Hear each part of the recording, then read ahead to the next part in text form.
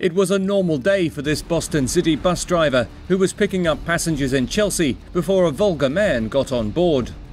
The man began to argue with the driver after he got on board. A woman was trying to drag him away but failed. The man got in the driver's face and kept arguing until the driver pushed him away. The bus then lost control and veered into a parked car, which then hit the other two cars. The bus skidded before stopping. All four vehicles were damaged.